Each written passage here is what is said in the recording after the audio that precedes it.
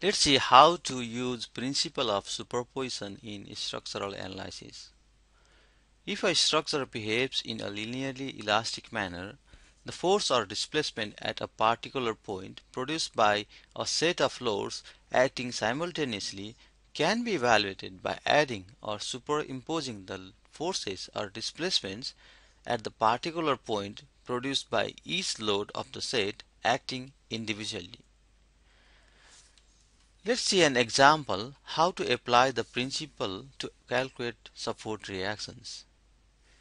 Two concentrated loads of 3 kN are applied 5 meters apart on a beam.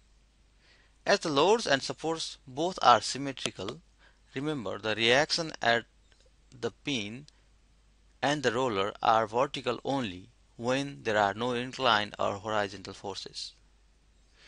The support reactions also need to be symmetrical, which means both reactions are 3 kN.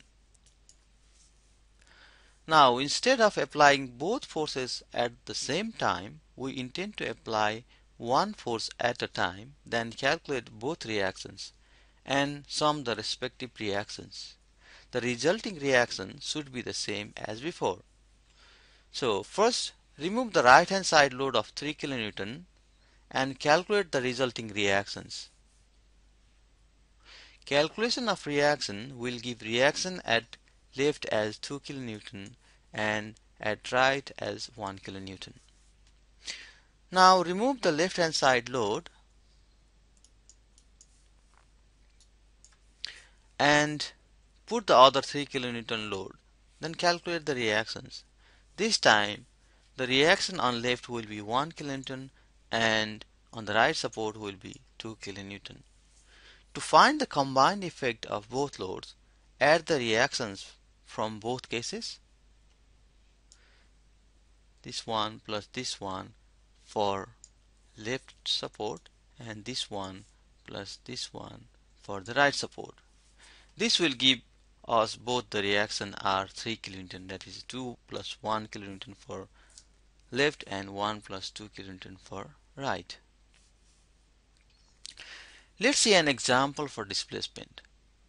We want to calculate displacement at 3 points A, B and C due to the loads acting at A and C, which are PA and PC respectively. First, we can apply only one load PA at point A and calculate the displacement at A, B and C as delta AA, delta BA and delta CA. Then we apply the load PC at C and calculate displacements which are delta AC at A, delta BC at B and delta CC at C. Now the effective displacement at point A, B and C can be calculating summing the displacement at the respective positions due to loads calculated separately.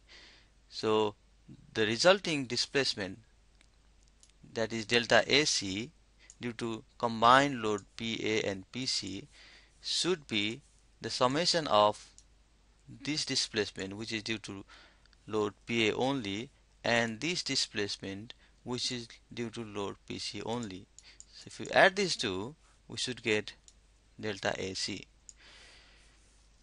Similarly, delta BAC and delta CAC can be calculated using the principle of superposition, that is adding this displacement and this displacement to calculate delta BAC and this displacement plus this displacement to calculate delta CAC. Total displacement or internal loading at a point in a structure subjected to several external loadings can be determined by adding together the displacements or internal loadings caused by each of the external loads acting separately.